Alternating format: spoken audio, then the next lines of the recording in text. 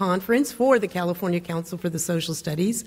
We're the largest professional organization of social studies educators, teachers, administrators, colleges and universities, publishers, nonprofits, all coming together to promote and support the teaching of the social studies for all young people starting in kindergarten, so that they learn history, geography, economics, civics, and the humanities to be prepared to be responsible and engaged citizens. So we are just thrilled to have this forum organized today. Before we get started, boy, this was a lot of planning and a lot of work on this, and I just want to really recognize our organizing committee that consists of Drew Schlossberg and Matthew Hall from the San Diego Union-Tribune.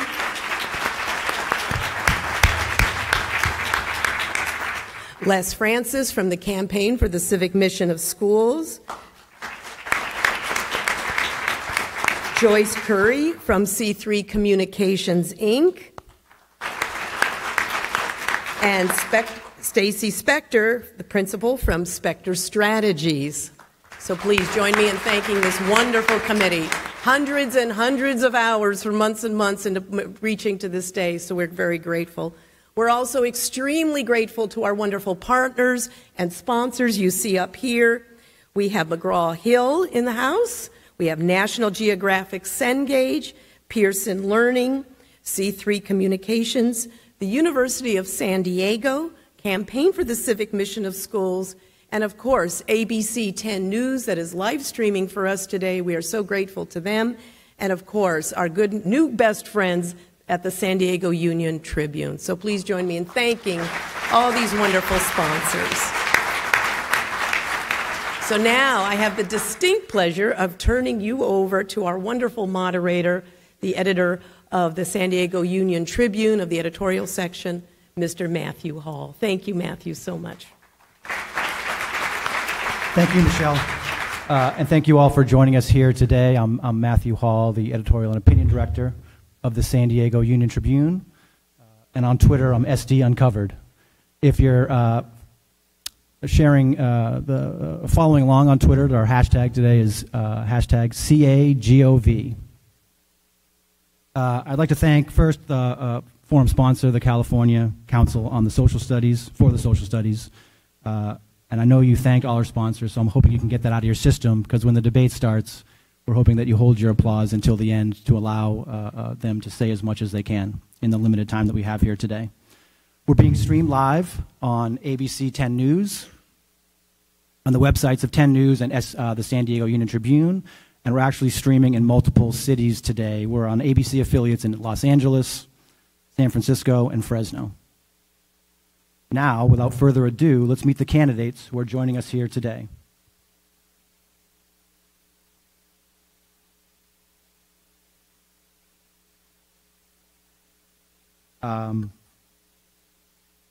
Before we meet our candidates, let me introduce the journalists first. On stage with me here today are ABC 10 News anchor Lindsay Pena,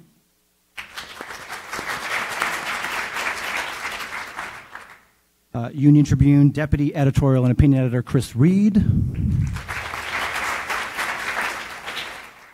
and Union-Tribune columnist Michael Smolens.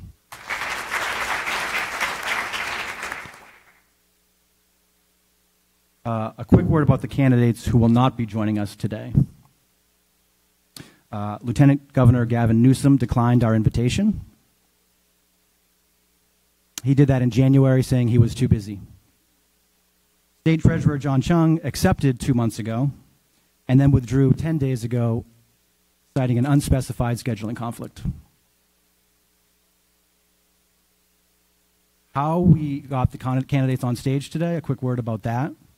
They were invited based on criteria that included fundraising, prior service in public office, and their standing in independent, nonpartisan public opinion polls.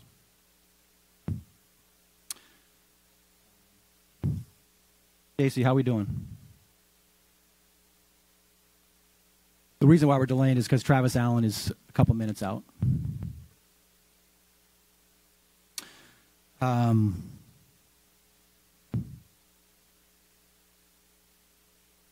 This is what is known in the business as a pregnant pause. Thanks to you guys for all joining us here today. I know it's a Sunday morning. I know this is the last day of your conference, and a lot of you check out early. I also know it's Palm Sunday, so it means a lot that you're here fulfilling a civic duty. It means a lot to us here on the panel and the candidates as well, I'm sure.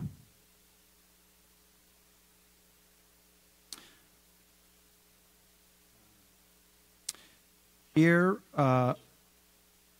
Stacy? Okay, let's meet the candidates taking part today. They are, right on cue, Republican State Assemblyman Travis Allen,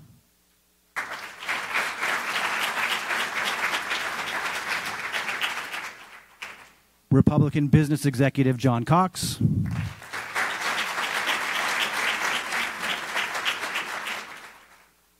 Democratic former State Superintendent of Public Instruction Delaine Eastin,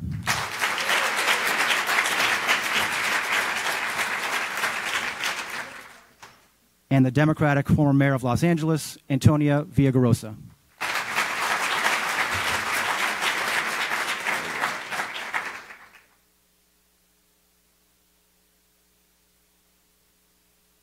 Well, good morning. You guys can all join us on stage. This could be a pretty easy debate, Travis.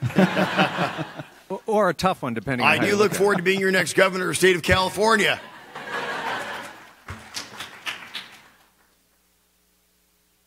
Here they come. By the way, while we're all here just waiting, this is my hometown of San Diego. I was born right here in San Diego, raised in Chula Vista. Anybody from Chula Vista here? Anybody from San Diego here? There we go. Welcome to my town. Again, John Cox is joining us. John, we're alphabetical, so you're next to Travis. Here comes Delaine Eastin and Antonio Villaraigosa. One more round of applause for the candidates. And again, I urge you as we get started here to hold your applause and your boos, if there are any, until the end, please. Here are the rules now that the candidates have joined us on stage, so everyone knows what to expect today.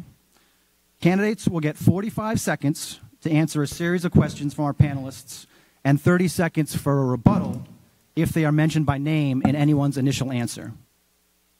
To help with the time, we have two folks in the front row who will hold up placards for 30 seconds remaining, 15 seconds remaining, and 5 seconds remaining, as well as to let you know when your time's up.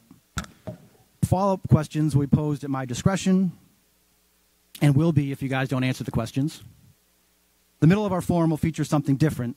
Several lightning round questions posed by me with time for 30-second responses. After more questions from our journalists, candidates will each have 60 seconds for closing statements.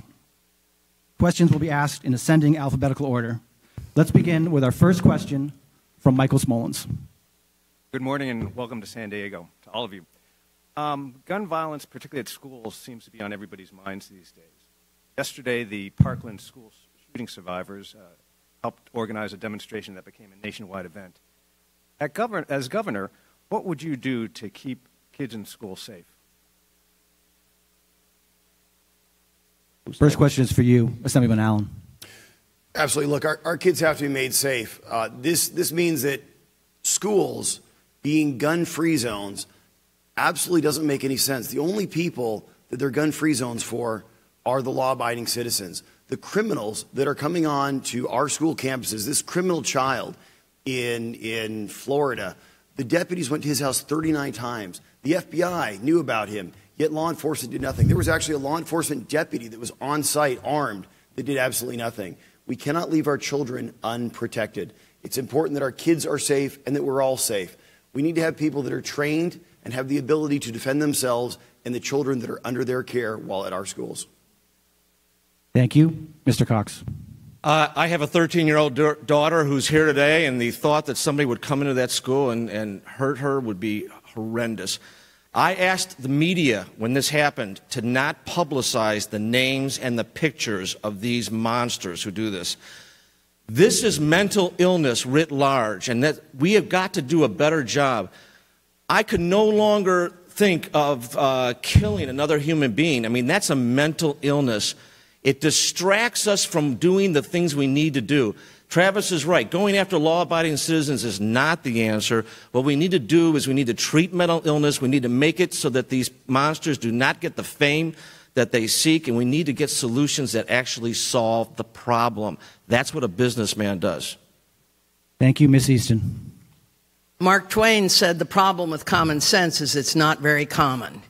It is absolutely true that nobody in America who's not in the military should have an assault weapon. I am proud to say that I voted for the assault weapon ban. The first one in America was here in California, and I was in the legislature at that time, and I voted for it. It's ridiculous that you should be able to turn a gun into a machine gun. It's ridiculous that you would have banana clips. NRA guy came into my office and said, well, you got to have banana clips. We have elderly people that go hunting. It's illegal to go hunting with a clip with more than 5 bullets in it. So let's not let people pull the wool over our eyes. Stick with the common sense solution. Let's get rid of assault weapons in America. Please hold your applause again. Thank you, Mayor. In 1999, I authored the toughest assault weapons ban in the nation. All of the package of responsible gun legislation in the 90s was passed under my speakership. I think we need universal background checks, a very strong universal background check. We need to get assault weapons out of the hands of people. I don't believe you have a Second Amendment right to a bazooka or to an assault weapon. And we need to address straw purchasers, people who can legally buy guns on behalf of others. Thank you. Next question by Lindsay. Good morning, everyone. Candidates. Like many other institutions, Sacramento has a problem with sexual harassment. In this Me Too era, where is the line between boorish behavior and conduct that should get someone ousted from the state capitol? Mr. Cox, we'll start with you. You know, I'm the son of a working mom, and the idea that someone would take advantage of their position and hurt my mother and her position is abhorrent. I led the recall of Bob Filner, and that was my gift to the people of San Diego. What we need to make sure is that leaders lead and don't engage in risky behavior. The sexual harassment cases in the legislature were horrendous, as well as the sexual proclivities and the sexual indiscretions by 2 of the candidates in this race who were leaders of mayors of major cities and engaged in risky behavior that exposed them to extortion and blackmail. That's a real problem. We need to have legislators and mayors and leaders who engage in proper activities while they're serving the people. A quick follow-up. So where is the line? I think you should conduct yourself in a proper fashion and as someone who respects others' zones of privacy. I think that's a good place to start. Thank you. Ms. Eastin. Well, of course you should do that, but the problem is people aren't doing that. Yep. They're crossing the line in the public sector and in the private sector. Time's up. It is time to, in fact, draw the line very clearly in the sand and say from now on we're never going to use another public dime to buy the silence of somebody who's been sexually harassed. And anybody, whether in the public sector, the private sector, the nonprofit sector, needs to in fact show better leadership. And that means electing more women to positions of authority in this state and in our country, and putting them on boards and putting them on commissions and having them be present, because at the end of the day, it is absolutely unacceptable that women would be harassed. And every woman in this room and most of the men know it's still going on in this state, and it's disgraceful. Thank you. Mayor? Yeah, you, Mayor. I stand with the Me Too movement. In the 1970s and 80s, I enforced our nation's civil rights laws. I was an investigator investigating sexual harassment claims, sex discrimination, race. I do stand with the notion that I think it's the labor bill that says that whistleblowers ought to be protected. I think that these investigations, both in the legislature or in the Congress, need to be conducted independently of the legislature, and people need to be held accountable for the actions. Where's the line? I think the line is where a woman draws it, where she says, no, it's unacceptable. I don't believe that a term and condition of my employment is that you harass me. Thank you. Assemblyman? You take a look, you have 4 candidates standing before you in the race for governor. There is one who is conspicuously absent. Gavin Newsom is not here this morning.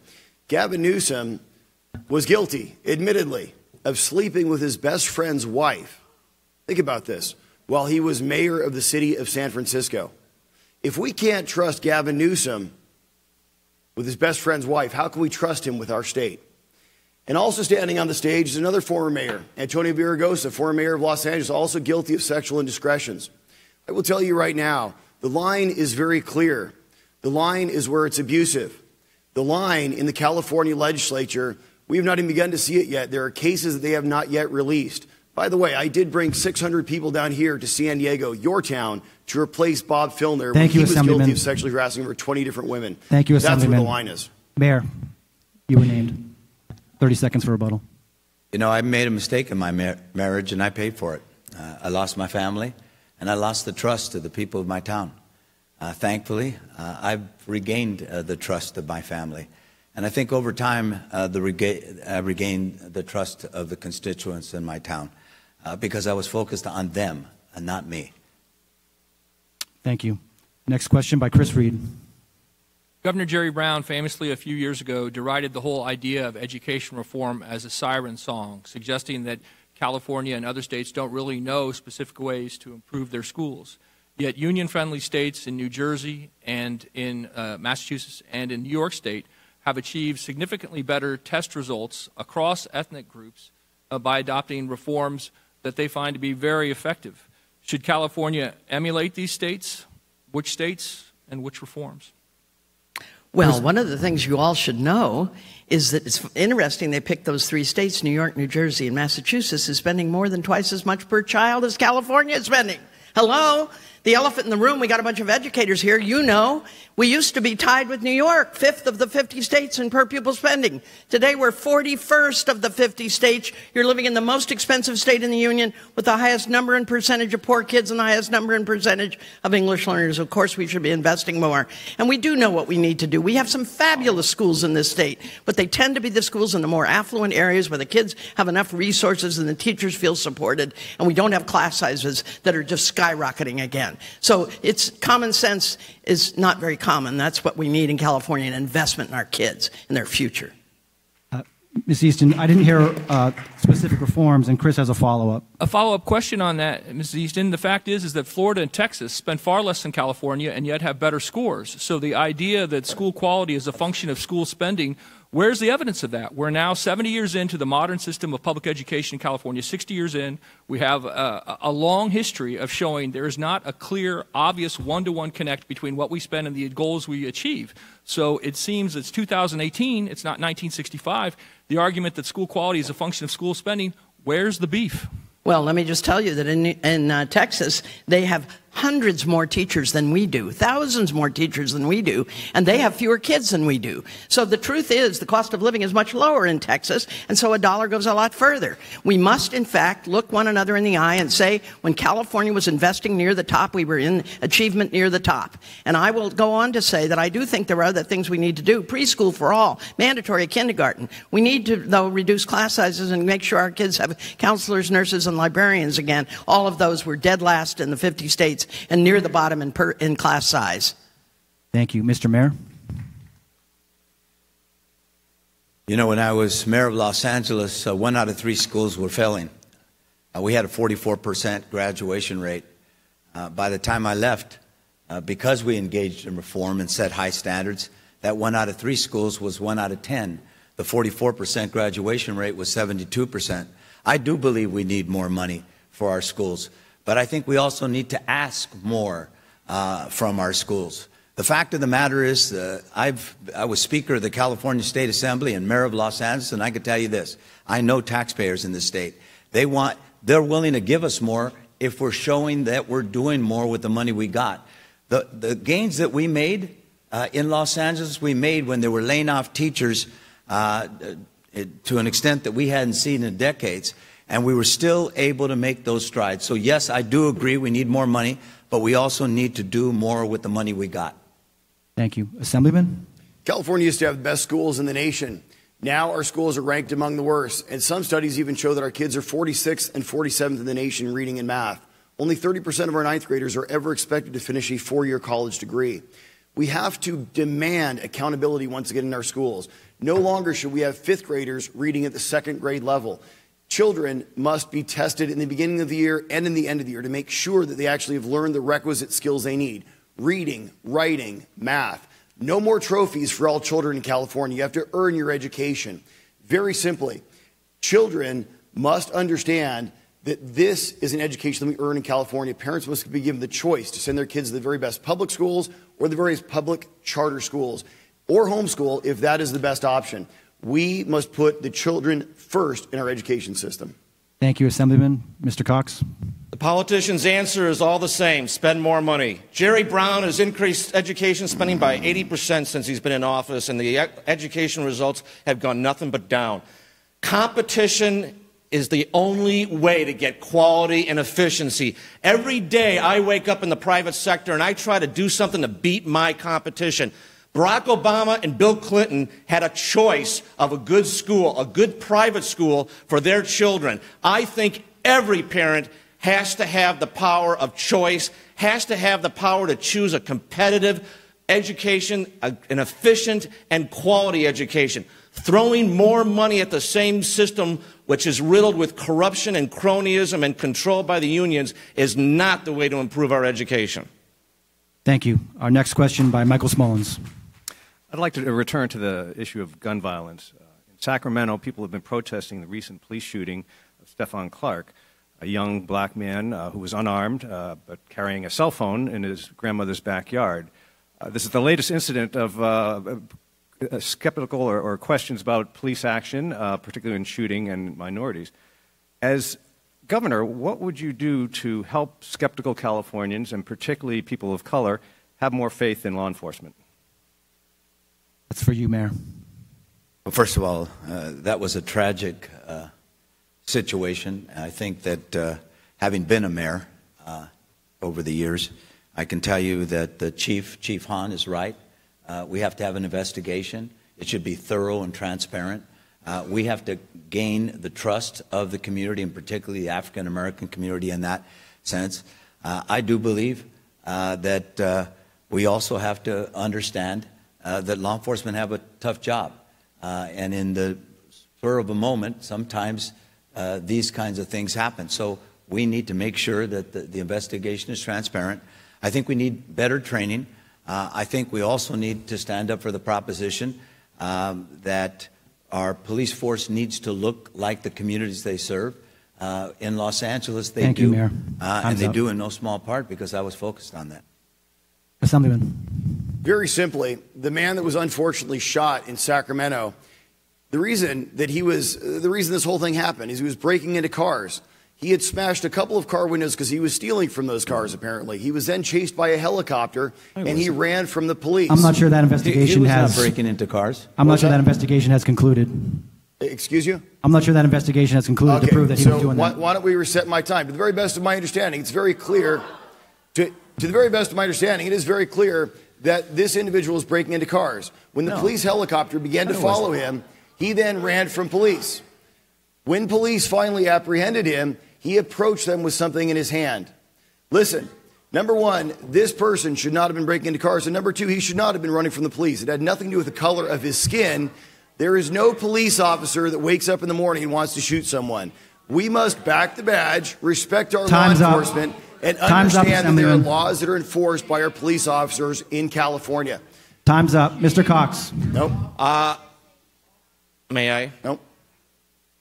I grew up on the south side of Chicago. My mom taught at an all-black school. I know how tough it is to live in that community and see the problems that exist every day. I also know how tough it is to be a police officer in those communities as well, and it's a very, very risky job. I see this as a tremendous tragedy, and I also see it as a situation where we have to have a lot more training.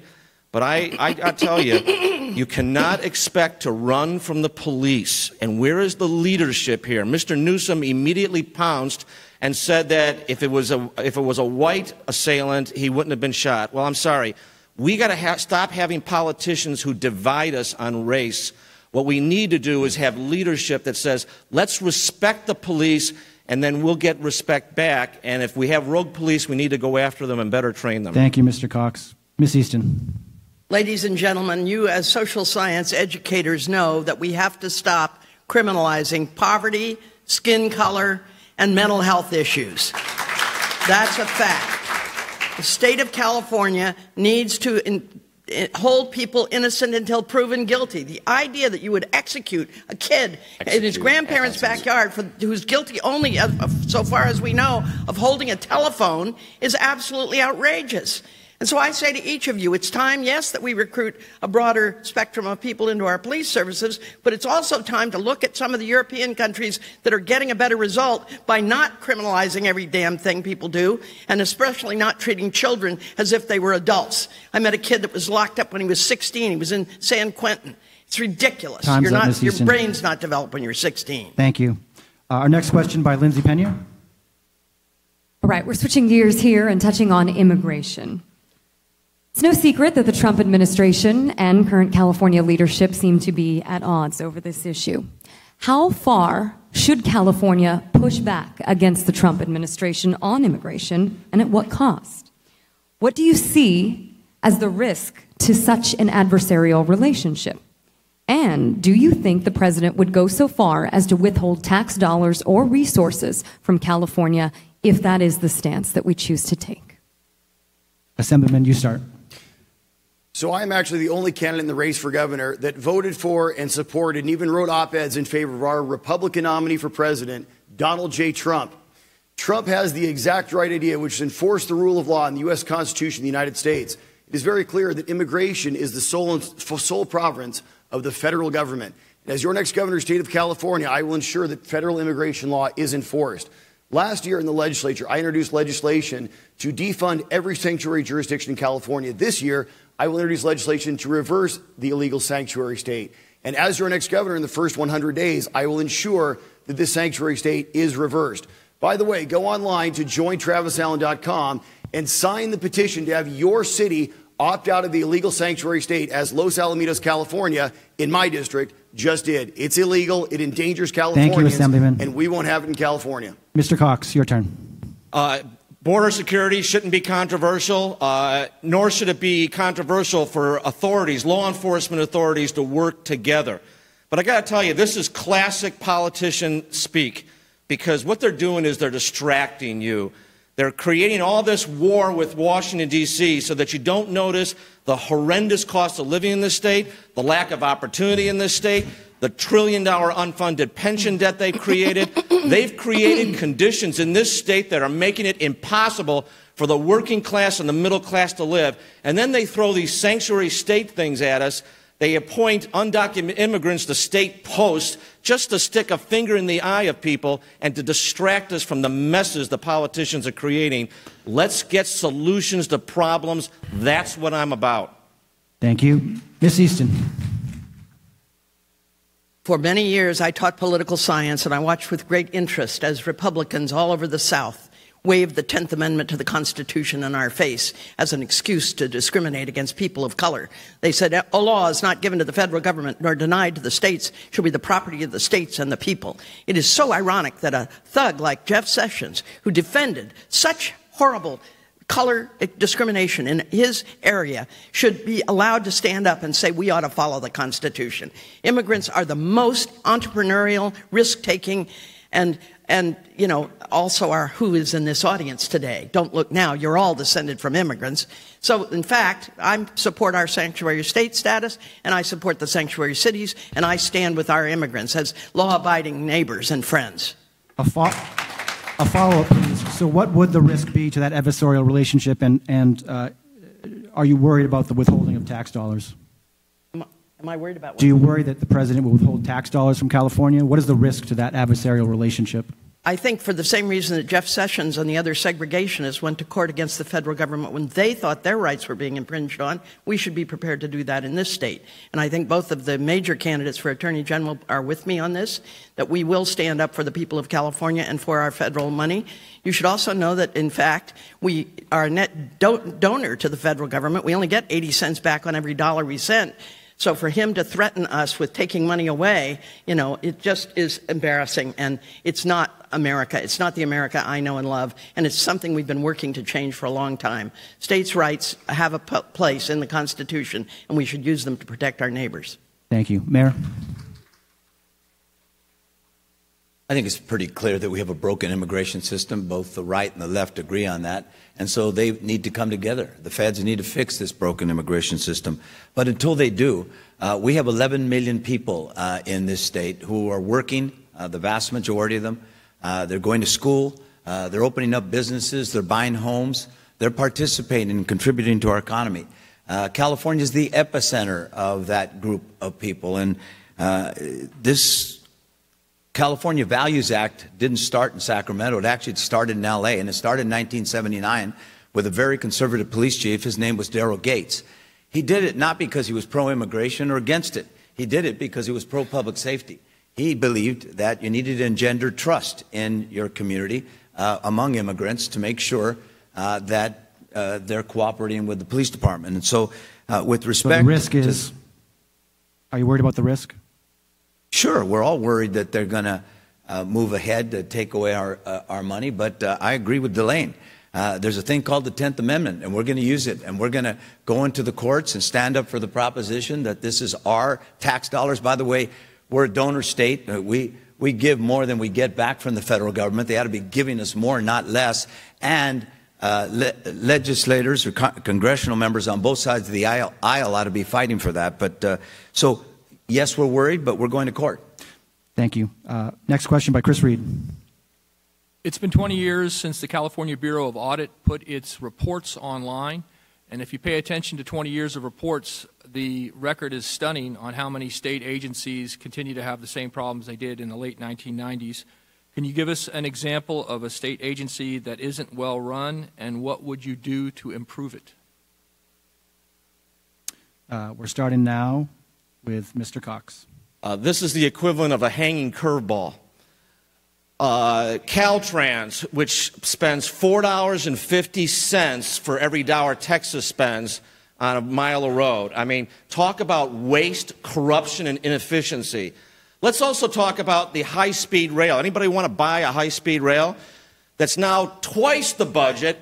It's enriched trial lawyers and environmental researchers, and has done nothing for the economy and will never get built because it'll be superseded by a lot of other things. And by the way, this is another agency, Chris, that has refused, the legislature has refused to audit the money that's being spent. I'm a CPA. I can't wait to get my hands on this budget and practice zero-based budgeting and look at every single dime that's going to be transparent to the people of this state. Thank you. The waste and inefficiency going on. Thank you. Ms. Eastin? Some years ago, when I was in the legislature, they had a bill that they were going to add 28 offices to the Department of Motor Vehicles and 28 new buildings. And I raised the question, why don't we just open the buildings we have on Saturday? That would serve the citizens of California, as well as saving us a lot of money on new buildings. And I was told we tried that, it didn't work. And the reason, they sent me a report, it didn't work because, one, the employees hated it. Well, they were getting told at 4 o'clock on a Friday that they had to work on Saturday. 2, it was too expensive. They paid time and a half, really. And 3, I mean, I worked in the private sector too, and if you offered overtime, people were begging for it. And 3, too many people showed up. It was too successful. You can't make this stuff up. So there's a lot of those agencies. I think we can improve DMV, EDD. I think we can improve Caltrans, and I'm out of time. Thank you. Mr. Mayor. Yes, you're out of time. Mr. Mayor. Antonio. Every time you say Mr. Mayor, for some reason, I'm not mayor anymore, but when I'm governor, you can call me Gov. Touché. Let me just say, I think that what's pretty clear from these audits is there's not just one agency. Look, government can be run better. The state government, county, local government, school districts. I agree with the proposition we need to do a better job. And I think what we need to do as soon as those audits come out is put them on the websites of those various agencies with a plan to address the audit and hold managers accountable for, meeting the goals of fixing what's broken in these agencies. I think streamlining our bureaucracies is something I would agree needs to happen, and certainly as governor, I intend to do. Travis. California's system of unelected bureaucrats is completely out of control. There are more than 500 state agencies. Caltrans, as was mentioned a moment ago, their budget is over $13 billion. Yet in 2014, the Legislative Analyst's Office came out with a report saying they were wasting over $500 million a year on 3,500 employees that were entirely duplicative. In addition, you have agencies like the California Air Resources Board, run by Mary Nichols. This agency originally did a lot of great work. We all love our clean air in California. But now it exists to regulate companies out of business in our state. The problem is that we have people like Nichols running these agencies. As your next governor of the state of California, I will ensure that Mary Nichols no longer has a job in the California government. We will clean up these agencies, reduce them in number and in scope, so we can actually build things again in California, keep our environment clean, Assemblyman, but doing it without wasting your taxpayer dollars. Thank you. We now move on to our lightning round. So here we go. We'll start with Mr. Allen again. And you have 30 seconds for this as a reminder.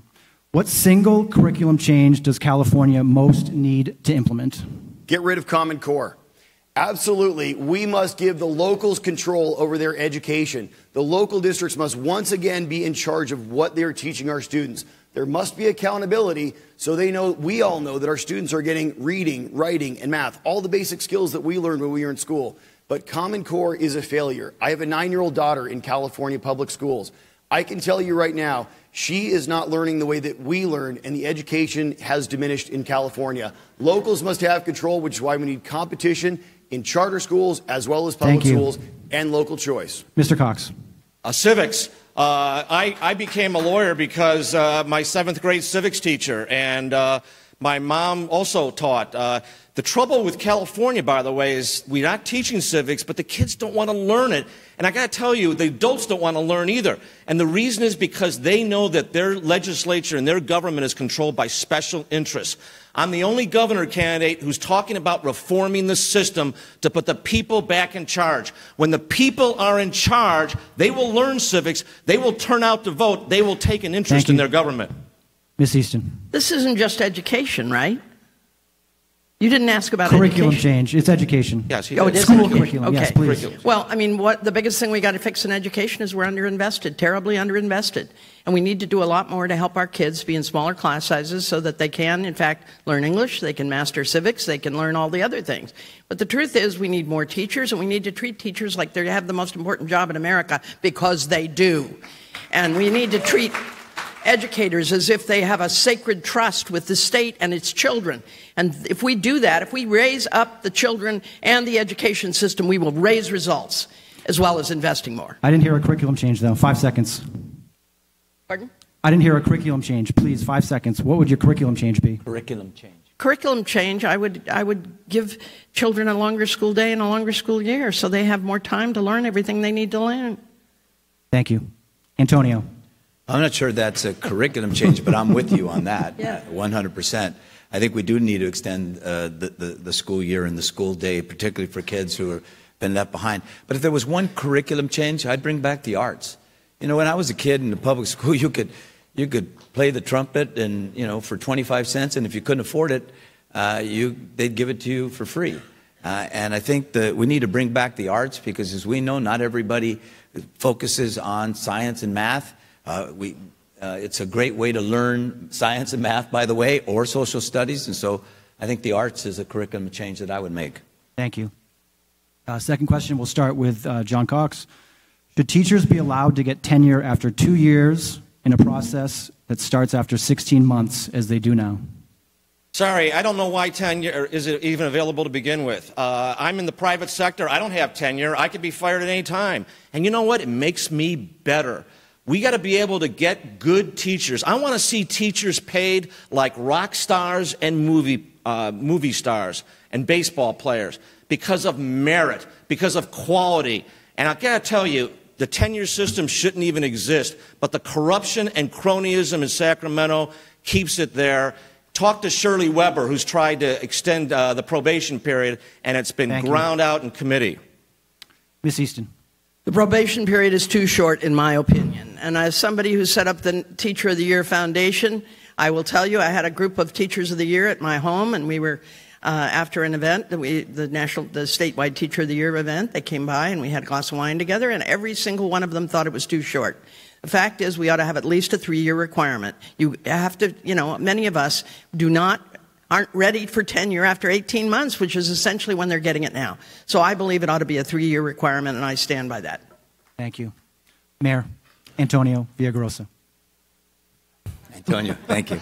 I'm so focused on governor that I'm forgetting I used to be mayor.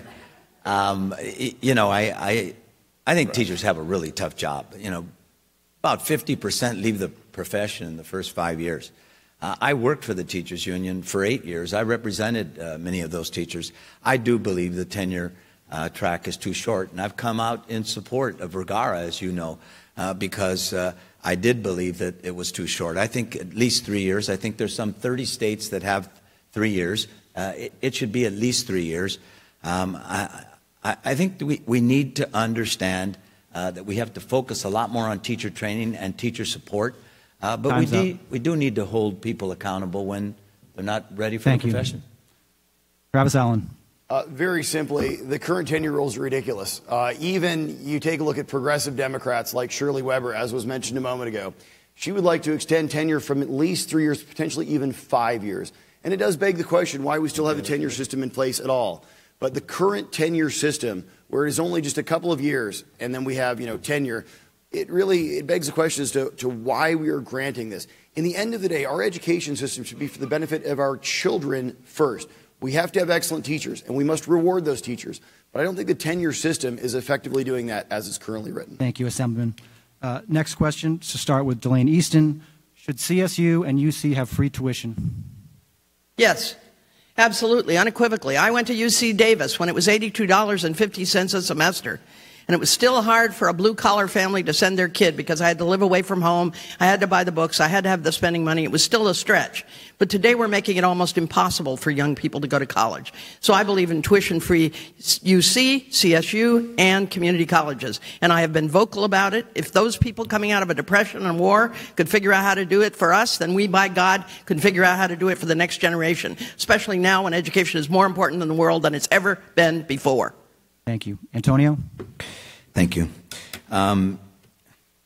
Should it be free? Yes. I think we'd all like it to be free. But we don't have the resources for that. So what I have said, we got to start with poor kids. My children don't need free CSU or a UC. Me 50 years ago did. So I believe that we should focus first on the kids who have the talent, who want to go to UCs or CSUs, but can't afford it. With respect to the rest of our kids, it should be affordable, and it currently isn't. Thank you. Travis Allen. No, absolutely not. College should not be free. But what we should be doing is freezing the tuition at current levels. There never should have been a tuition increase when Janet Napolitano was stashing away $175 million in a slush fund, and our kids had to pay higher tuition for it. Number one, Janet Napolitano should be fired. As your next governor of the state of California, I'll tell you she will not be in her position. The next step is very simple. California's colleges should be for the benefit first and foremost for California's children. Our citizens should be put first in line for our schools. And yes, we do got to build a lot more CSU and UC campuses. This is our next generation. It's about time we build it in California. Thank you. John Cox. There's nothing free. I worked my way through college. I went to a community college to begin with. I had a conversation just yesterday with an administrator at the UCSD who told me that she has to deal with 18 different bargaining units that represent faculty. And most of the faculty teaches one course. That is unsustainable. You've got to be able to have affordable education, and you've got to have a reasonable payroll system that allows the cost to be spread among people. We also have to address the housing crisis, which is also addressing increasing the cost of salaries in our school system and all across government.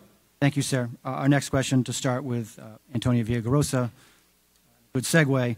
Governor Jerry Brown and Janet Napolitano have feuded over UC funding. How would you change that relationship? Well, first of all, I think the state has an obligation to give more money to the UCs and the CSUs, frankly. When you look at what we used to give and what we give today, it's a pittance. And I do believe that we have to respect the Constitution, and part of why you have a UC Regents is because you don't want political interference in the decision making. So as governor, I'm going to want to balance that, work with the Regents and the UC president. But I think we've got to start by giving more money. We focus a lot on what we want and not enough about what we intend to give. Thank you. Mr. Allen. Number one, we fired Janet Napolitano. Number two, we demand accountability from our schools. There is a lot of waste in the CSU and UC systems. I mean, she was stashing $175 million and practically no one even noticed. What we have to do is make sure that we build more of these schools so our kids can get educated. But gone will be these excessive layers of administrators, assistants, and all of these things that are not directly involved in teaching our children. There's so much waste in the UC and CSU systems.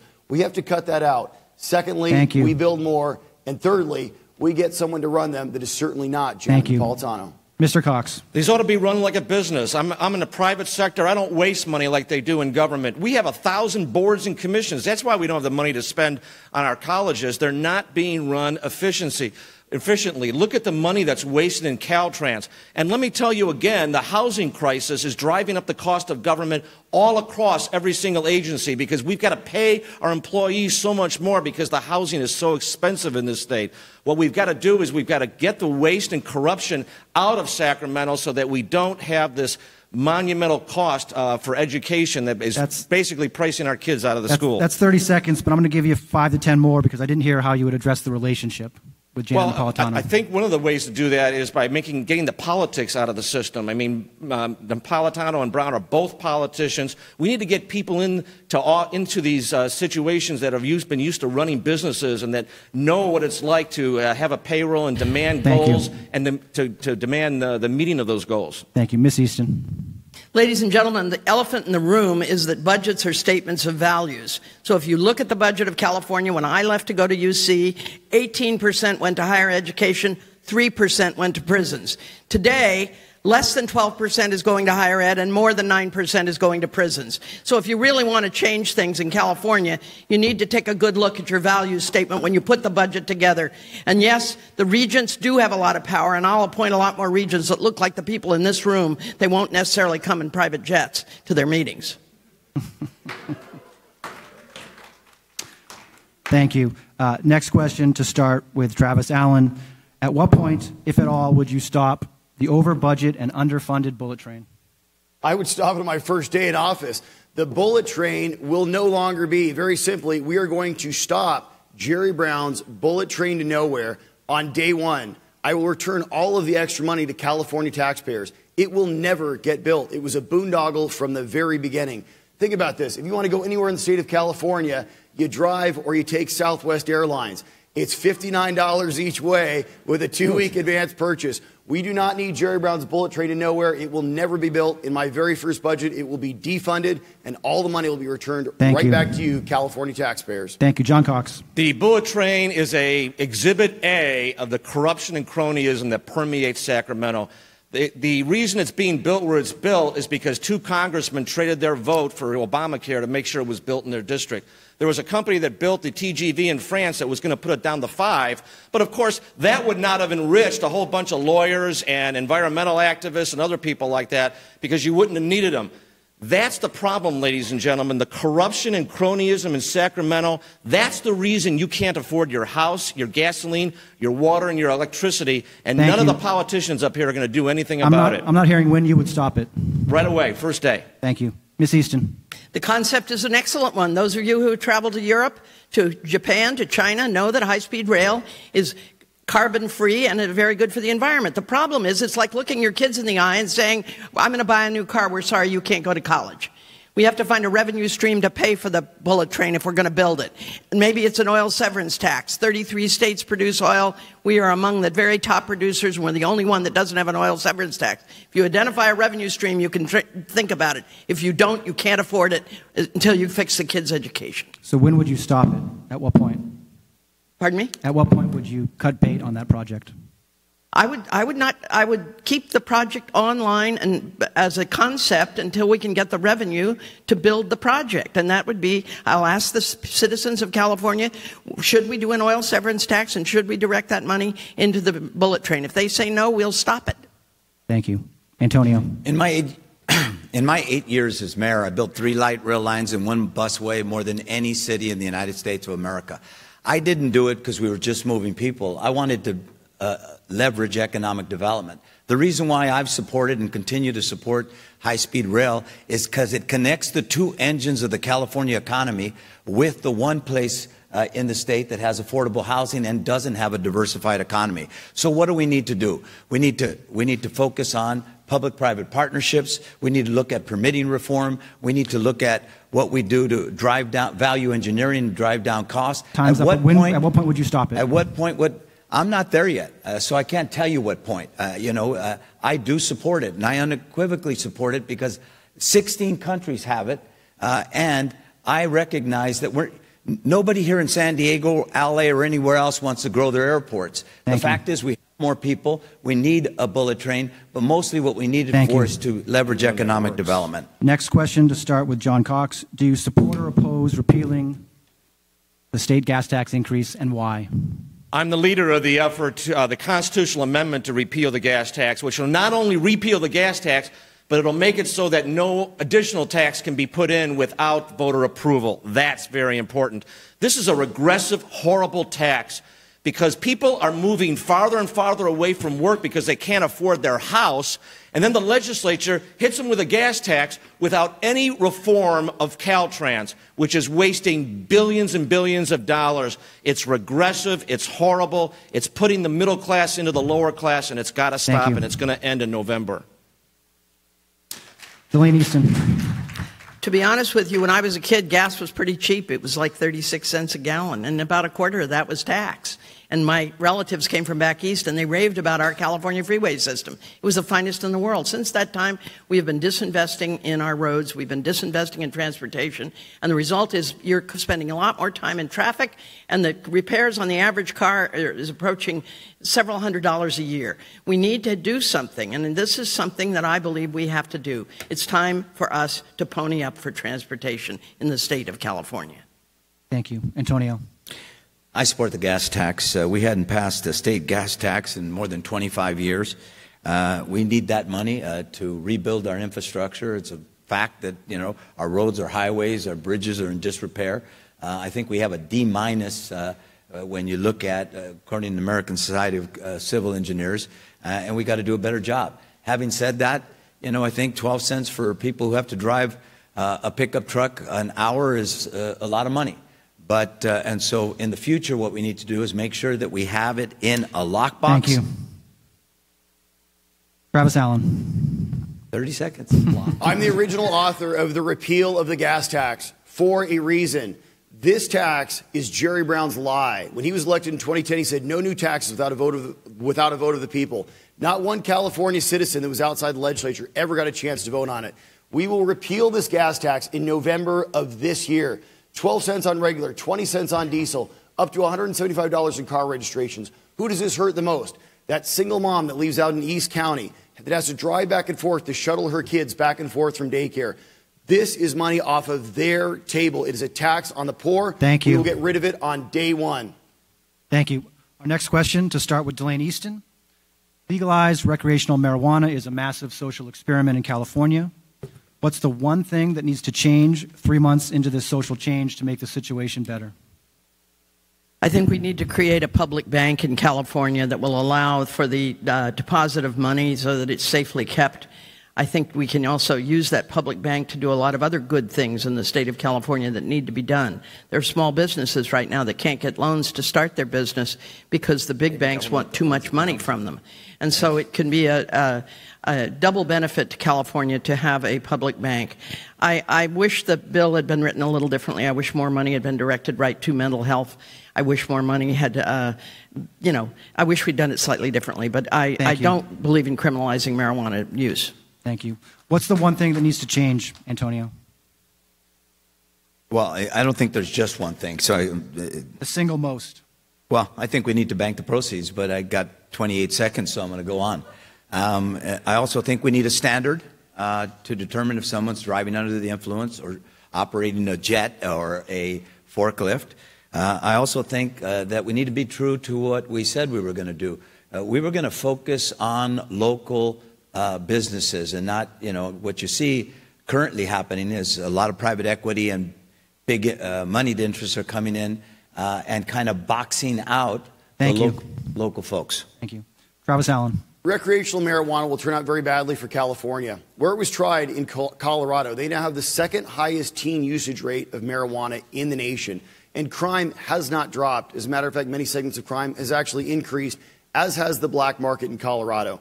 The voters of California voted for medical marijuana. And I think a lot of Californians can understand that. If it helps you with your nausea from cancer or your glaucoma or whatever else it happens to be, I think a lot of the voters of California are okay with that. But this legalized recreational marijuana will have disastrous consequences in California, as we've already seen in Colorado.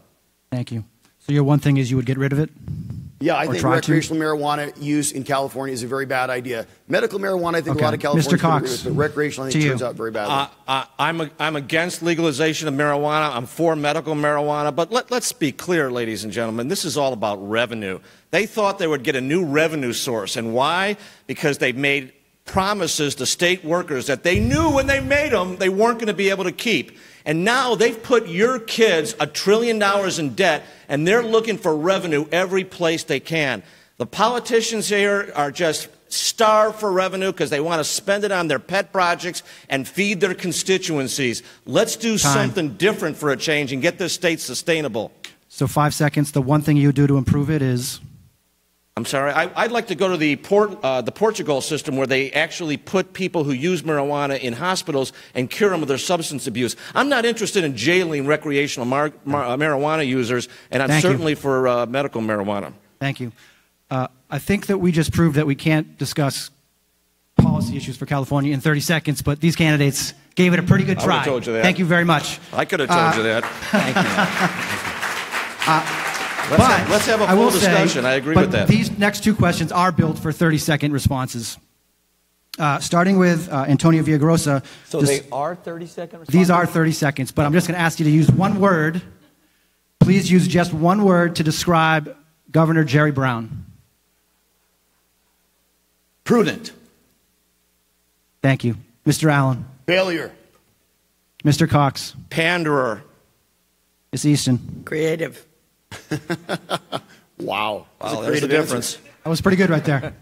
Let's stick with this theme. Please describe, and we're going to start with you, Travis, President Donald Trump in one word. One word.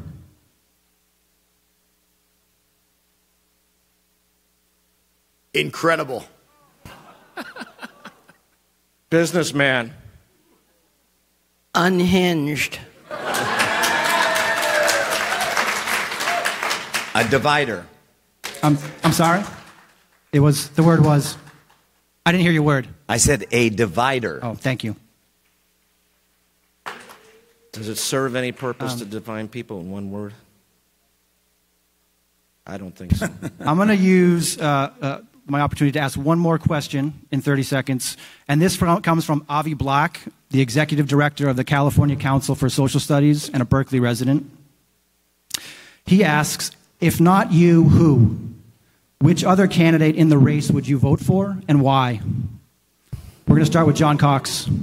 I'm sorry, they're all politicians, and we need a change from that. And I think this is a creative question, but I'm running because I want to change this state. I'm not running to get another job. I'm not running to elevate my persona. I'm running because this state is being run into the ground by the politicians, and there are all politicians running against me, and we need to make a change because this is a wonderful state, and the politicians are ruining it with taxes, regulations, and the high cost of living. It's got to change, and that's why I'm in this race. So you're not going to answer the question, sir? I'm not going to suggest anybody else. Ms. Eastin. I'm in the same boat. I'm not suggesting anyone else.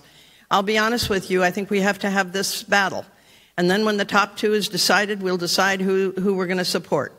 But at the end of the day, we really and truly need to understand that right now in California, we have too many special interests that are dominating this state. I'm the only candidate running who is not accepting corporate contributions. I'm the one who believes that we should have the people-powered state of California that we once had, and we need to move away from the political problems that we've been developing. Okay. Mr. Villaraigosa. Yes, I have respect for anyone who's willing to put their hat in the ring, but I have a vote for myself. I'll be honest with you. I haven't really thought about anyone else, and I agree with Delaine. When we get to the top two, and if I'm not in it, I expect to be, but if I wasn't in it, consider it then. Thank you. Mr. Allen. John Cox's answer is not surprising. You see, he's a never-Trumper. He's one of those people that calls himself a Republican that didn't even vote for the Republican nominee for president. I am the only Republican in the race that actually supported the Republican nominee for president, Donald Trump, who just created $8 trillion of wealth last year and brought unemployment to its lowest levels for African Americans and Latinos on record. Very simply, John Cox has ran for president, U.S. Senate, Congress, and county clerk recorder and lost every single race.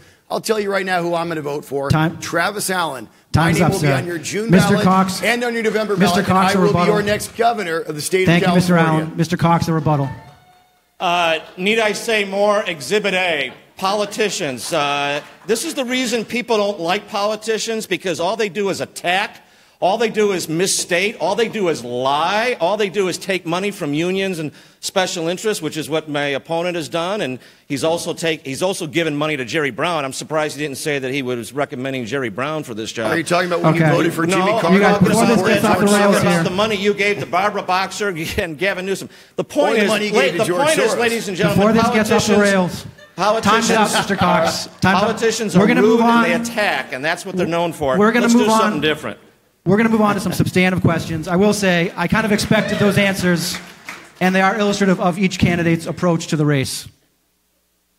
For the third round, we're going to start with Michael Smollins. You have a luxurious 45 seconds again, so really air it out. Really air it out. 45 seconds, wow. We had solicited questions from educators and others who might be interested in the debate. And this is a question from San Diego high school teacher Rudy De La Torre. Rudy writes, the homeless population in California is exploding, and everyone's solution seems to be to restate that we have a problem. What are the tangible things that you will do to A, deal with individual homeless people, and B, deal with the environmental hazards left behind from the homeless? We're going to start this one. Go back to the order of the first round. Why don't we start with Delaine Eastin? The homeless crisis in California is the worst in the nation, and probably the worst in the world, or at least among the worst in the first world. I will tell you all, we need to declare an immediate emergency as it relates to homelessness in this state. Have you ever seen so many women and children on the streets? So many seniors on the streets? So we must come together and we must do emergency housing for many of our homeless. We must provide mental health scaffolding for those who are having trouble right now. The idea that we just lock them up or throw them in jail is stupid. So we need to, in fact, give them help, as other places around the world do. So it needs to be tiny houses. It needs to be vouchers for motels. It needs to be, though, a lot more help for those who may have addictions or other problems, especially when they're women with children. It has to be done urgently. Delaine, if I could follow up on that, how would you fund the emergency housing that you've just described? Well, I think, budgets are statements of values, and we have to find a way to, in fact, do this. I think my own one of the things that I think we absolutely must do is we must begin different commercial industrial property tax so that we have a bigger stream of revenue. The fact is that many companies are paying what they paid in 1978. It was never envisioned that corporations would never be reassessed, but that's what's happened. The Board of Equalization ruled if they don't change hands, and that doesn't mean 50% plus one of the stock, that means the whole company has to change hands. So we have to get more resources into the system by doing that, and now's the perfect time to do it, because of Trump, who I dislike, but who I will say just gave the richest companies in America the biggest tax break in the history of our country. Good time to raise property taxes, don't you think? Thank you. Antonio? The question was tangible things that we could do and not restate the crisis. One, support the $4 billion bond that will be on the ballot in 2018. Two, you saw the LA Times today, spend down the $2 billion that hasn't been spent. Three, more permanent supportive services for the homeless. Four, the state needs to give back to the cities and counties the $1.5 billion that we took through redevelopment, so that, and we need to put together a housing trust fund that leverages cities and counties who are putting up their own money. They have to have a plan for workforce, homeless, affordable housing, and transit-oriented development, density downtown, permitting reform. It takes too long, costs too much. Thank you, Antonio. Appreciate that. Travis Allen. California has the highest in the nation homelessness rate. We also have the highest in the nation poverty rate thanks to the failed policies of Jerry Brown and the California Democrats. In California last year, homelessness went up by 13.7%. In Antonio Villaraigosa's city of Los Angeles, it went up by over 23%. There are now 58,000 people sleeping out under bridges and on the sides of roads thanks to the failed policies of the California Democrats. What we must do is we must clean up our streets in San Diego, in Los Angeles, in San Francisco. We must reinstitute statewide institutions. If you are indigent in California, we will provide a roof for your head. We will give you the mental health services that you need, the substance abuse counseling services you need. We will get you back up on your feet, but you will no longer be sleeping in our streets. We have laws against vagrancy, camping, and loitering. We need a governor that will stand up to the ACLU, clean up our streets, and get our people the help that they need. It's their right as citizens of California, and it's our right as citizens of California. Time, sir. And 30-second rebuttal, Antonio. Yes. During the mortgage housing meltdown, homelessness did increase under my watch. That's why we built 2,500 units of permanent supportive housing in the 8 years I was mayor, which is 3 times more what they did in the 12 years before that. Actually, the number's not 23%, it's 49% increase since I've been gone, not because I've been gone, but because the state, in the middle of a crisis, took away the tools that cities needed, the redevelopment money. So I want to bring it back, and I want to put a housing trust fund that leverages what cities and counties will do. Thank you. John Cox. As usual, the politicians spend more money and create more government programs. I'm a businessman. Let's solve the problem. Part of the problem is the housing crisis, the cost of housing, get more supply. Part of the problem is we've let out a lot of prisoners because we can't afford to keep them because the politicians have driven up the cost of prison to $75,000 a prisoner. That's why they're reclassifying felonies as misdemeanors. And the other part of the problems is substance abuse. You do people no favors handing out methadone and handing out hypodermic needles and letting them go ahead and live on the street and continue to shoot up. We've got to get treatment centers for these people. We've got to get public-private partnerships with religious groups, possibly, that will help cure the substance abuse and get these people into decent housing and decent jobs. Thank you, sir. Our next question, to begin with Antonio Villaraigosa from Lindsay Pickens. This is touching on affordable housing. San Francisco Democratic Senator Scott Wiener has introduced a bill to build at greater and higher density near some major transit hubs that reduce local decision-making. Do you support that approach? And if not, how would you make housing more affordable for all? Do you support overhauling the state's tough environmental laws? Well, first of all, the Wiener bill, the problem with it, it only focuses on transit-oriented development. Not everybody has a light rail line. I know that San Diego would like more, and I want to help you get more. So it doesn't go far enough on the issue itself. It goes too far in the zoning. I was a mayor. I don't think any mayor in the state wants the the state government, the governor and the legislature, to tell them what they need to do with respect to that specific community. But I do want to incentivize them. So what I've said is, got 15 seconds, what I've said is, and to answer you before the 15 seconds is over, let me answer the question regarding CEQA. I've been talking about CEQA reform and permitting reform throughout this campaign. I talked about it as mayor. It takes too long to build these things. 17% of all CEQA lawsuits are filed over housing. Thank you. That's a tough one to answer in 45 seconds. Travis Allen. I absolutely oppose Wiener's bill. The bottom line is this. There are California Democrats that believe that we need urban density. We simply have to build up and put our people in these tiny, compact little beehive cities. What Californians want are more single-family homes. What Californians want is a front yard and a backyard, like the homes that they grew up in. We absolutely must reform CEQA. We have to cut these CEQA lawsuits, cut the fees, cut the regulations. We have to return more power to our local jurisdictions, not take the power away from them. We need to build more housing in California at every single level. In my first 4 years, I've already pledged to put in place policies where we will build 1 million more homes in California at every single income level. But these are not stack and packs. These are not dense urban centers. These are real homes that Californians want to live in. Thank you, Assemblyman. Single family. Mr. Cox. I'm in the housing industry. I can build apartments for $80,000 a unit in Indiana. It's $500,000 here in San Diego. And you know what that cost is? It's impact fees, because governments are handing out huge benefits to employees. It's environmental lawsuits. It's CEQA. And, the other politicians here will tell you they'll reform CEQA. Guess what? They're not going to do it. And why? Because environmental lobbyists and extremists control Sacramento. There's no risk-benefit analysis in this. It all is a honeypot for the trial lawyers to sue, and that's got to change.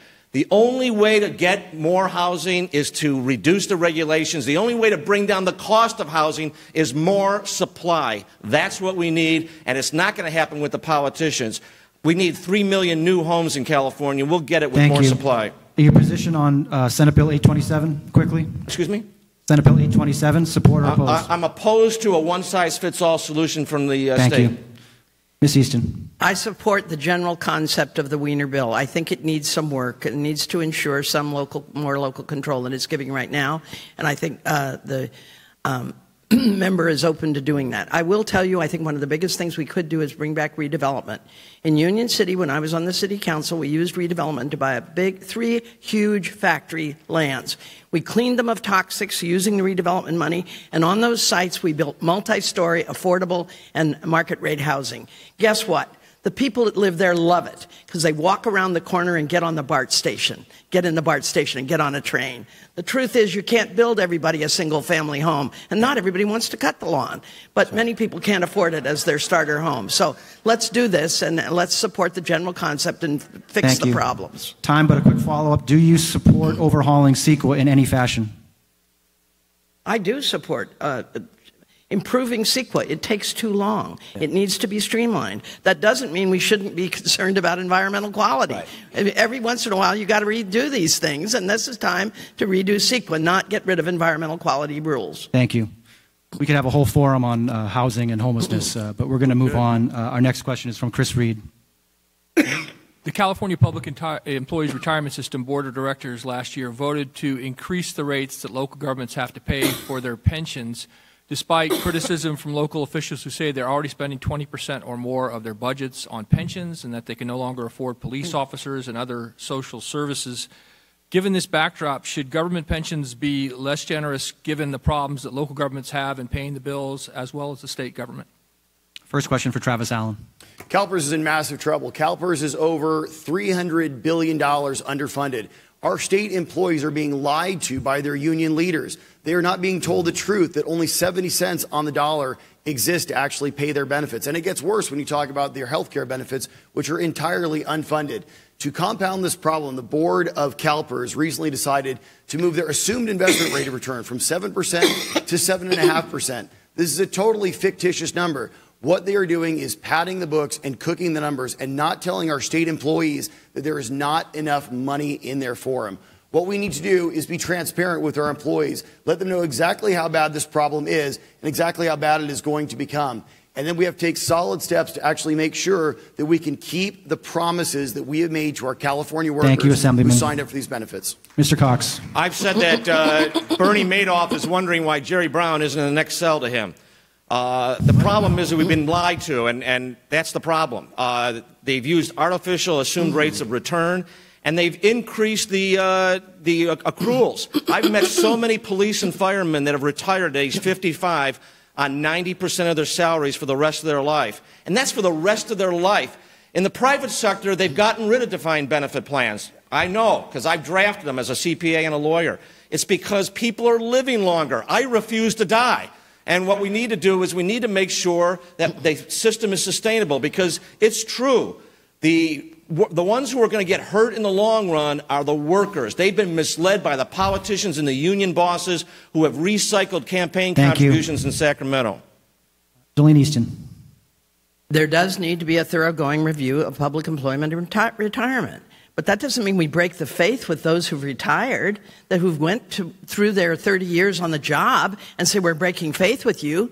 What it means, though, is some people that are maybe incoming, we have to review the retirement age. We may have to say you can't have more than one state retirement. We may have to say that we're going to convene a task force to take a look at some of the most important changes we can make. But you don't throw the baby out with the bathwater. These are our police officers, our firefighters, our teachers. These are the people that do the sacred work of public service. And yes, we may have to review a few things, but we can't give up and we can't break our faith with those with whom we have a sacred trust. Thank you. Thank you. Antonio. Yes. You know, look, I believe that people who work hard and their entire life ought to retire in dignity. And I also believe that pensions need to be sustainable going forward. They just do. In the middle of a recession, facing a bankruptcy, I took on that issue, and we took current employees from 6% to 11%, more than any city in the state. I didn't buy into defined contributions because I think it's a pathway to poverty. But I do believe that we have to make sure that our defined benefits are sustainable, that they're in the black, not the red, that they're not growing so fast and taking such a big part of our budget that, you know, we're not able to pay for the services that our taxpayers expect. Thank you very much. Our next question is for Michael Smollins. I'd like to shift to health care. Single-payer health care sounds pretty good, free health care for all. However, it does come with a $400 billion price tag, which is 3 times the state general fund budget. If you support single-payer, how specifically would you finance it? And if you don't support single-payer, what would you do to help lower the cost of health insurance for individuals? John. The only way you make any good or service affordable and quality is competition. That's the only way to do it.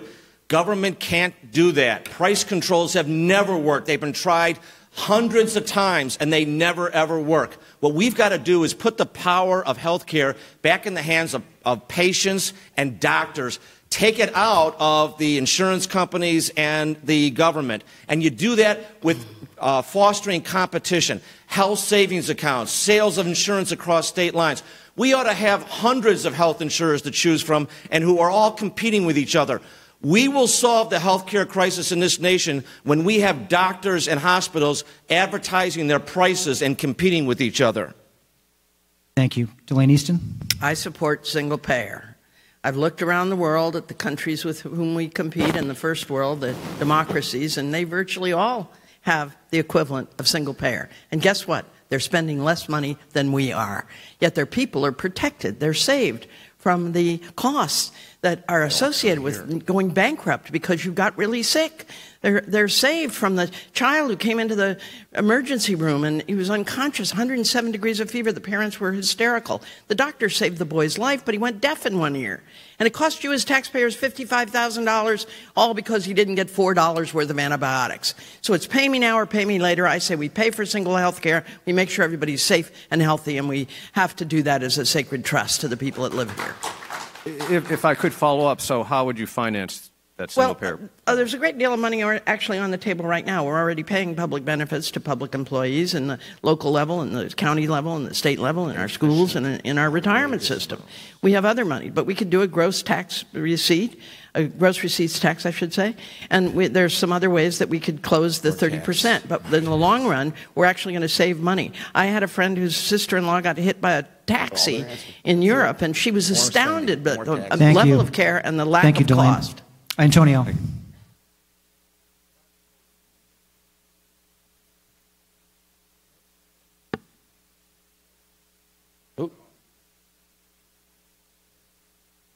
You want to use mine? Do we have tech support back there?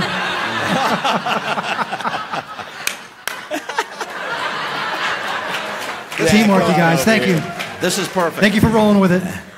Delaine, Eastin, and I agree that that healthcare is a right, not a privilege, and I believe in universal healthcare and have my whole life. I also support single-parent concept. I don't support SB 562, which was the single-payer proposal in the legislature. I challenged it because there is a $400 billion price tag. It would require raising our taxes beyond a point that most people would reject. What do we need to do to pay for health care? I'll tell you, we need to focus a lot more on prevention, a lot more on cost containment. We know that the Cleveland Clinic, places like Kaiser, have focused on cost containment and driven down costs. We need to address the fact that our drug formulary is not working. We need a public option to create some competition in the system. Thank you very much. I'll take hers. Let me help you out, because there's someone who's conspicuously absent here. Antonio. Who's that? Listen. Mr. Allen. The biggest missing person here in the room is Gavin Newsom, the Democrat frontrunner. Gavin's whole platform is single payer in California. If single payer was such a great idea, we would have the Veterans Administration running our health care. It will bankrupt California in the first 6 months. That's why all these Democrats want to raise your taxes, because they can't pay for it. It'll bankrupt our state.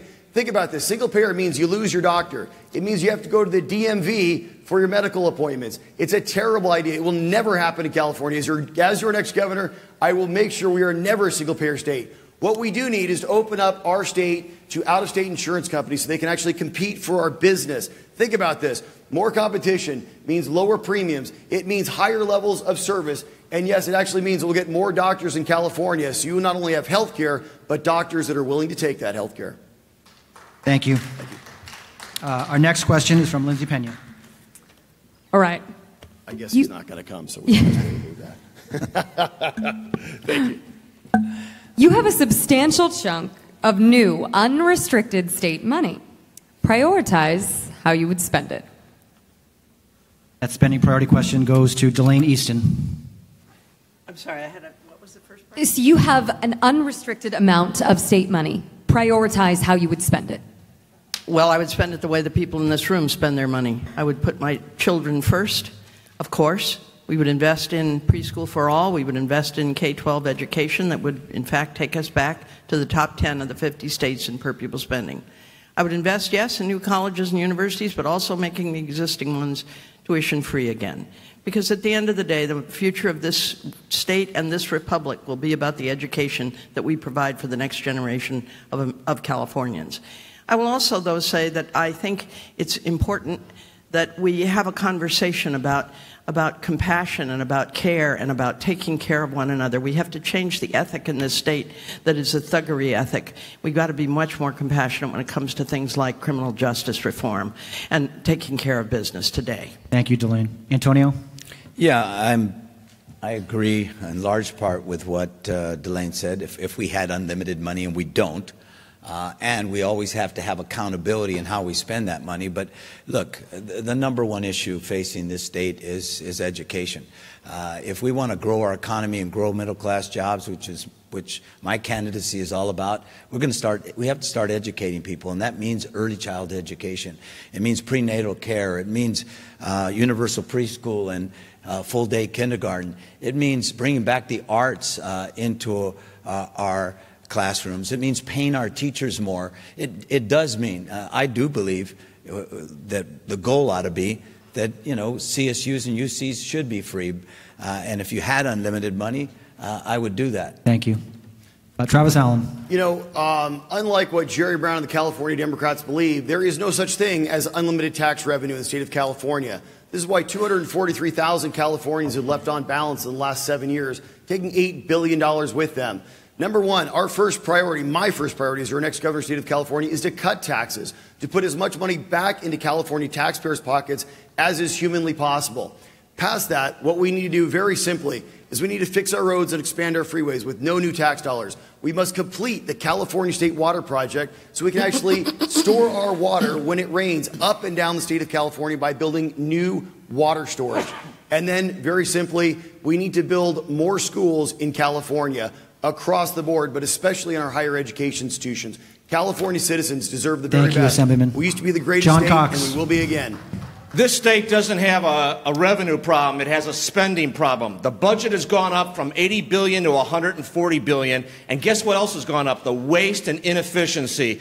It needs a business approach to make sure that we get what we're paying for. We've got tons of money for infrastructure, for roads. It's being squandered, and I'll tell you why. It's because the special interests control these politicians and control the whole debate in Sacramento. What we've got to do is we've got to get the special interests out of power. We've got to start using our resources. We need infrastructure. We need to pay down our pension debt. We need to start planning an economy for the 21st century and getting growth, and it's not going to happen with the politicians just putting more controls and more spending on the backs of the taxpayers in this state. Thank you, sir. Our next question by Chris Reed.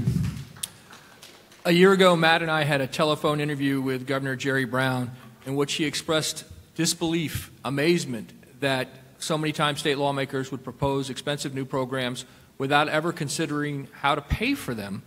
What is the most underfunded government need in California, and how specifically would you find money to pay for it? Antonio, that question's to you. Well, I think education is the most underfunded need. If I had to just pick one, housing's right after that. But how would we pay for it? I think we've got to grow our economy, and we've got to grow more middle-class jobs so that we're bringing in more revenue. I do think, as I said earlier, that we can't be afraid of setting high standards and having more accountability in our education system. We want to get more with the money we got. But if there was one thing that I would say is the most underfunded, it's education. We are 42nd by one measure, 46th by another measure in per pupil spending.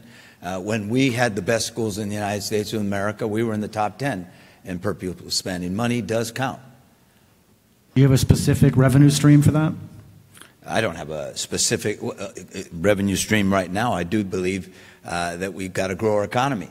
That's why I've talked about improving our business climate, growing that economy, growing more middle-class jobs so we can have more money in the budget. Thank you. Assemblyman. When Jerry Brown became governor in 2010, the California State General Fund was $86 billion. Today, it stands at over $131 billion. That's an increase of over $45 billion of your tax dollars, or over 50%. California brings in more tax revenue than it ever has in our history. And where has that left us? With the spending of Jerry Brown and the California Democrats, our pension systems and our unfunded health care liability are underwater well over $300 billion. Stanford University says it's closer to $1 trillion. And yet our roads are crumbling and our water infrastructure is failing. Very simply put, we don't need to raise any new additional tax in California. We need to cut tax in California. Then we must reprioritize our spending. We have to fix our roads. We have to expand our freeways. We must complete the California State Water Project. And we must make sure that the pensions are solved in California. Do you have a specific way to pay for infrastructure and roads? Do you have a specific way to pay for infrastructure and roads? Existing revenue. Republicans in the California legislature came up 2 years ago with a plan that would have saved $7 billion from our existing taxes that we were already collecting with no new taxes to fix our roads and expand our freeways. Instead, the Democrats put on a $52 billion tax where less than 35% will ever see its way into our roads, and not $1 of that money will be spent on any new freeway lanes anywhere in the state. Thank you. Mr. Cox. This state is not underfunded. I took over a snack food company in Chicago that was losing $17 million a year on $100 million in sales. And why? Because they were wasting money hand over fist. We turned it around. We assembled a team. We went from a $17 million loss to a $3 million profit in 1 year, and we saved 600 jobs. That's the job we need to have done in California, because this government is being run by the corrupt and the cronies. I'm the only one talking about turning it around. We need a lot of investments. We need to make sure we use our money wisely, because it is a disservice to the people of this state to keep the politicians in power and the cronies in power in Sacramento wasting our money and putting our children in debt. That ends in 2018. Thank you. Delaine? Well, let me just say, the real cut in resources to schools in this state came because of Prop 13. The intention was that, in fact, we would give homeowners a big break by cutting Prop 13. At that time, homeowners were paying just over half of the property taxes. Since that time, homeowners are now paying 72% of the property taxes. The people that have saved all the money are commercial and industrial property owners, and that money, half of it, should have gone into our schools. And if we make that one change in Prop 13 and we redirect those, we go to the voters, we ask them for it, but we redirect that money to our schools, and then we reassess commercial and industrial property every 10 years, we will see a rebirth of our schools and the educational system that was the glory of California. Thank you.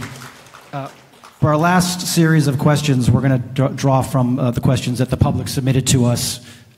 Michael, why don't you take the first one from San Diego resident Jake Zindulk?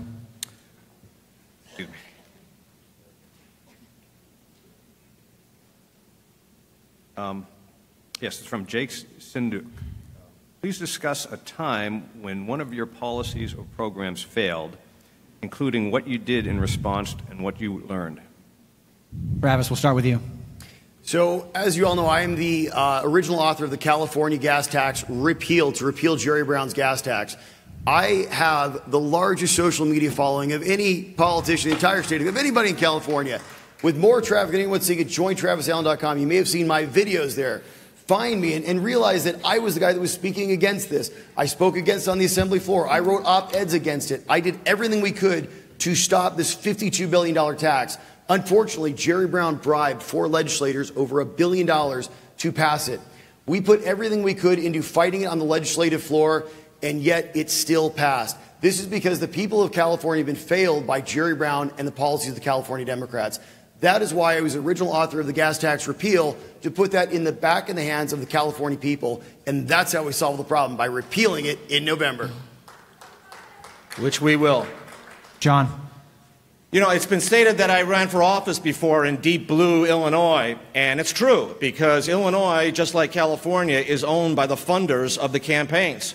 I mean, they dictate what goes on, the big union bosses and the big businesses. I moved to California 10 years ago following my mother, who retired to Fresno, and I discovered that California has ballot initiatives. You can change the way your legislature is elected. You can get the cronies out of power.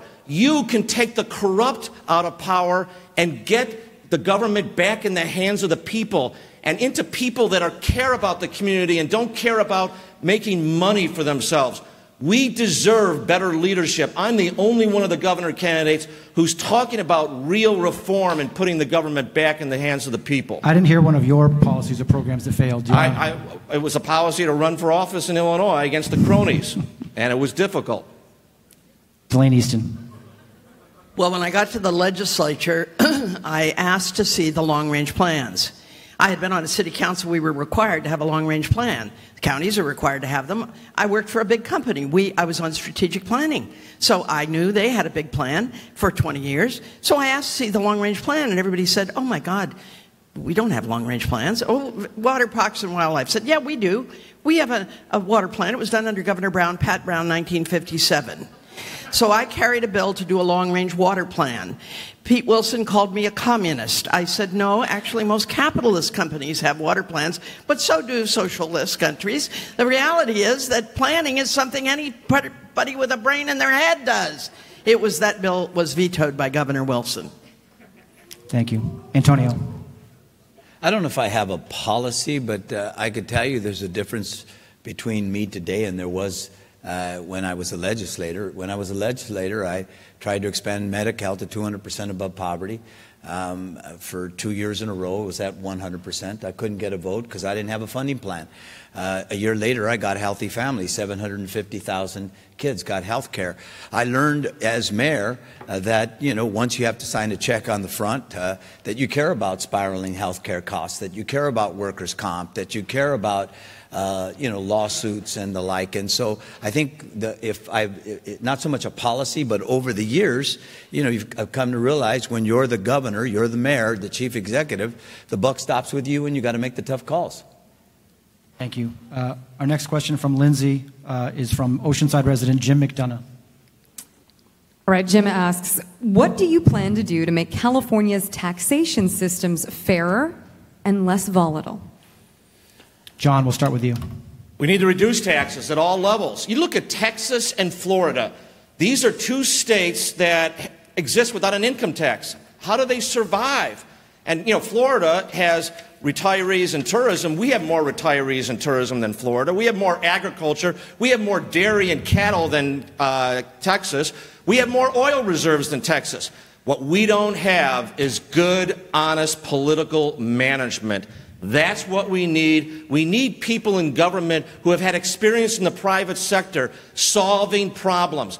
The politicians are great at attacking and making a lot of angry noises, but they aren't good at solving problems and putting the right practices in place to get services delivered efficiently. Thank you. That's what has to change. Delaine Eastin. As I've said before, I would fundamentally change Prop 13 as it relates to commercial industrial properties.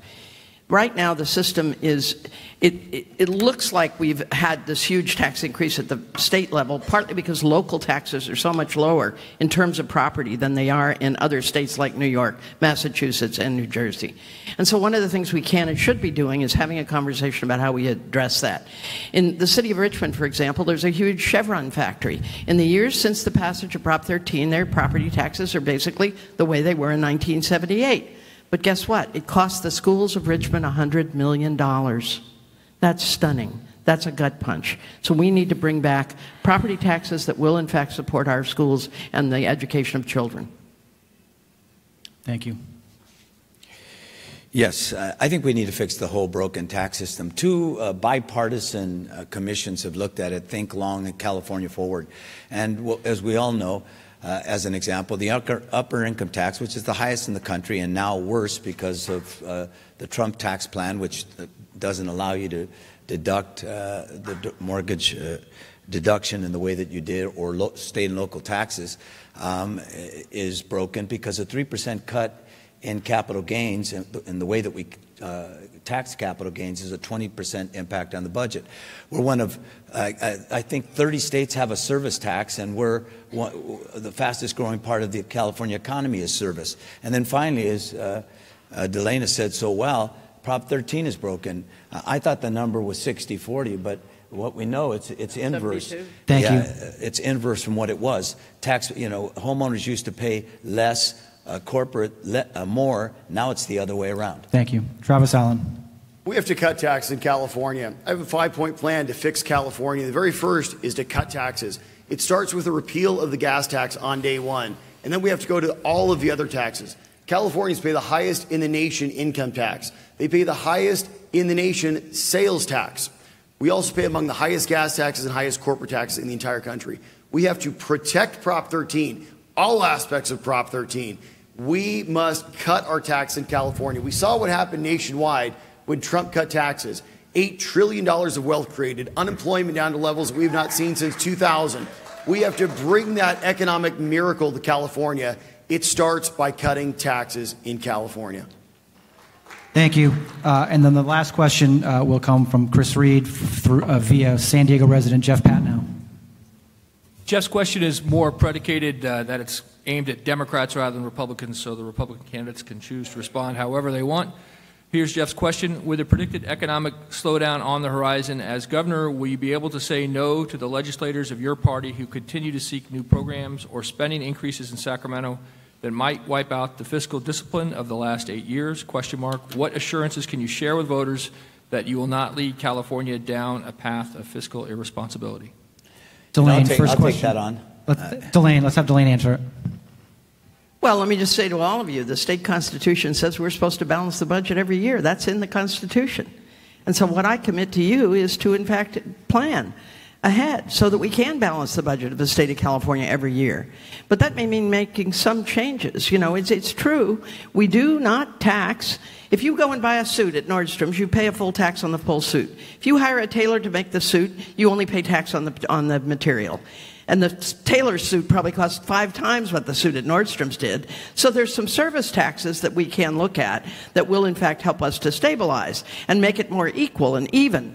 Having said that, in the long run, the state of California is on a better path if we do make the other changes that I've recommended, and 45 seconds isn't very long to address that question. Thank you.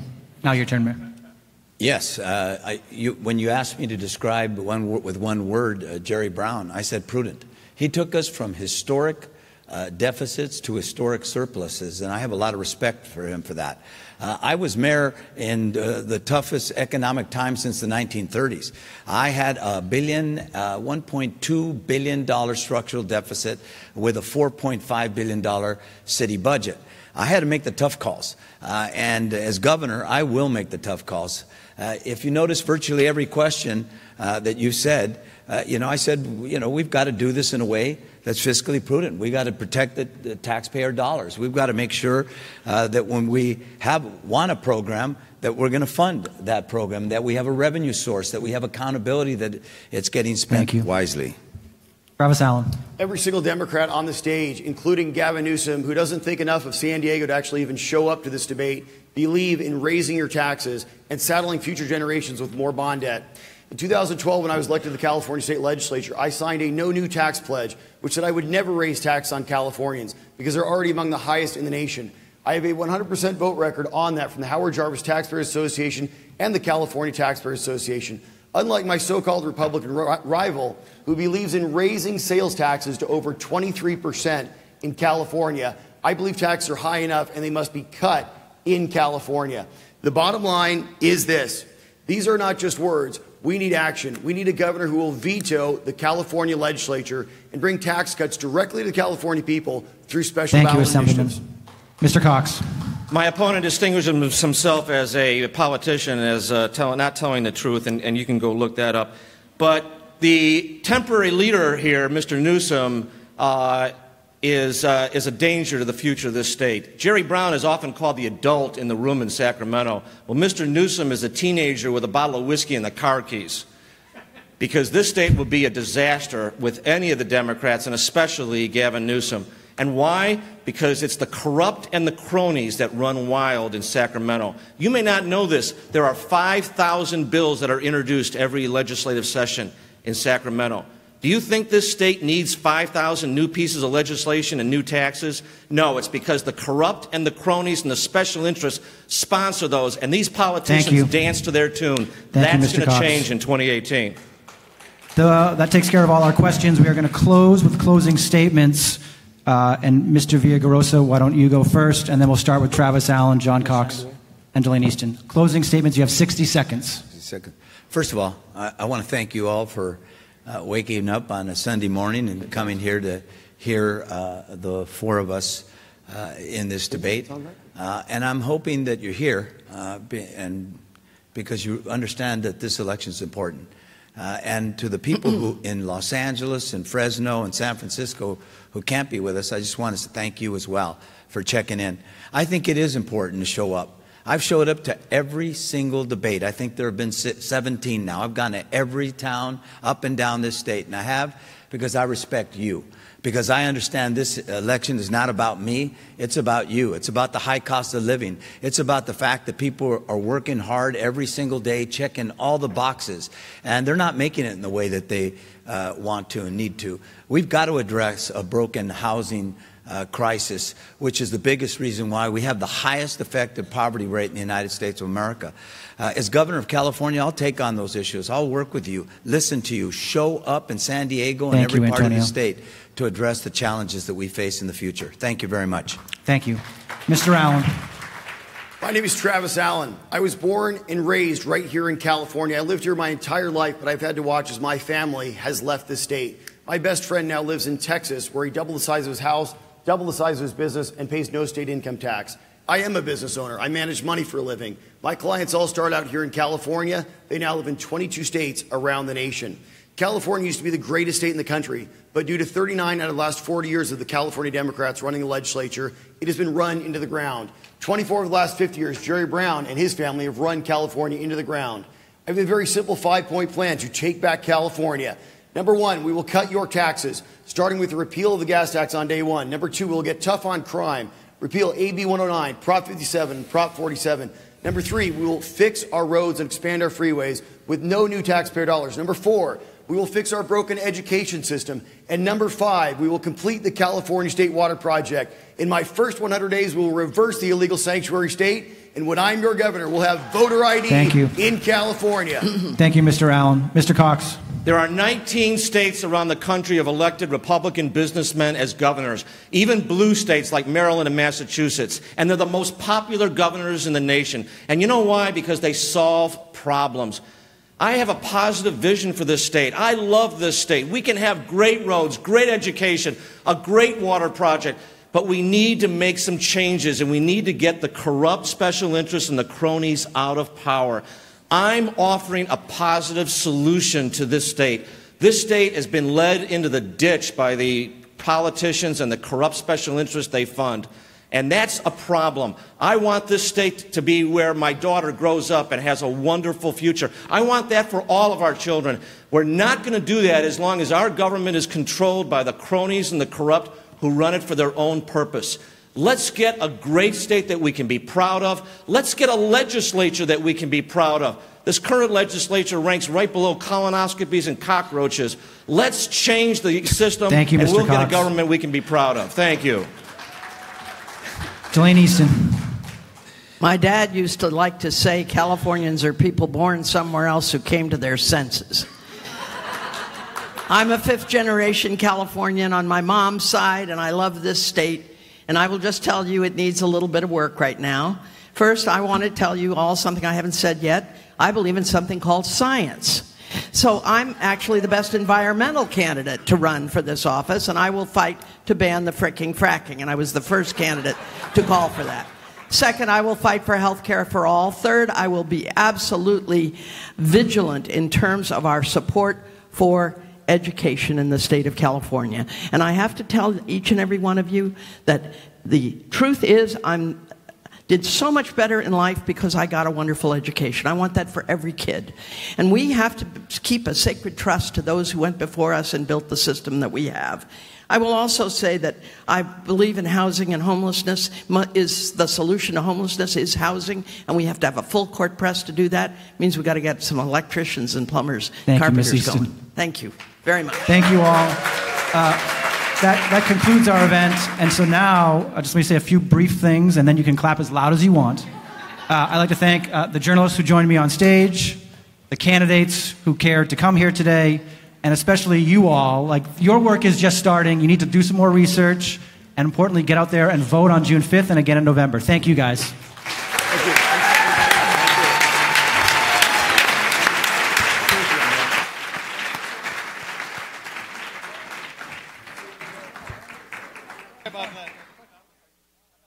We're over and I'm spacing.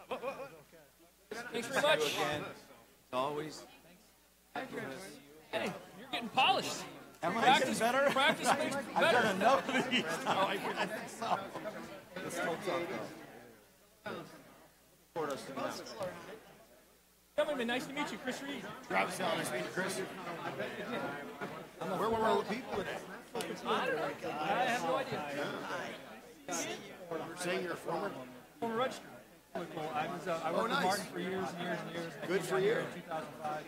And I love HP. Where do you live now? Thank you very much. Michael, it's I live Michael. in San Diego now. What about? All right. It's all right. You used to go to church every day. Thank you, sir, for taking. You're also I will pay.